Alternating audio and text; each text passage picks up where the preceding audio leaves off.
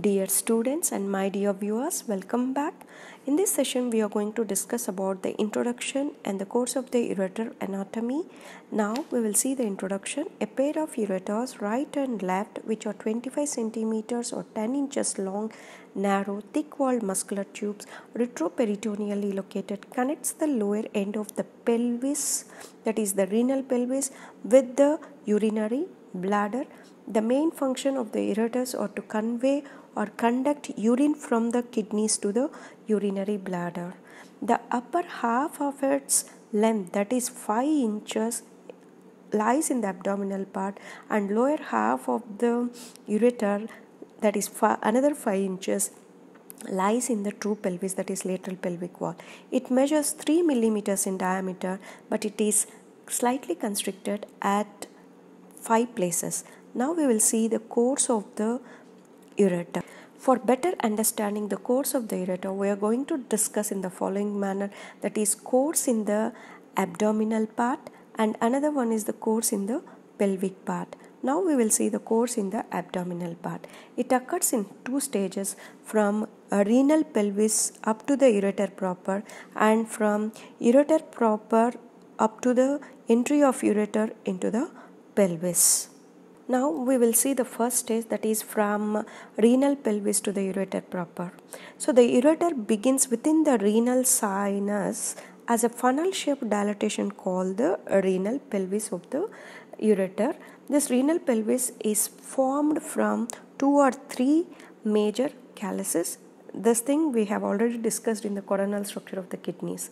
Okay, the pelvis runs from the hilus of the kidney, descends along its medial border, okay, gradually narrows till the lower end of the kidney where it becomes the ureter proper. This is the course of the ureter in the abdominal part, from renal pelvis to the ureter part.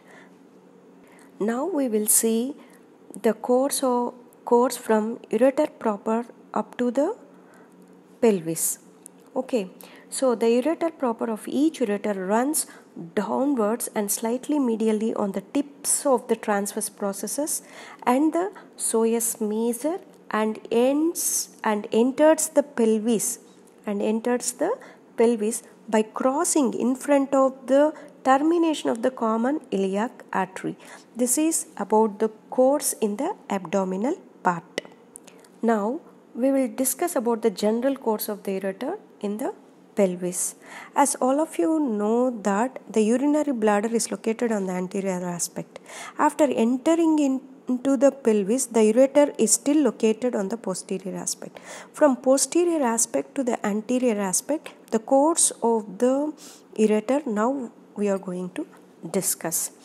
Okay, so in the lesser or true pelvis, the ureter first runs downwards and slightly backwards and laterally, following the anterior margin of the greater sciatic notch opposite to the ischial spine.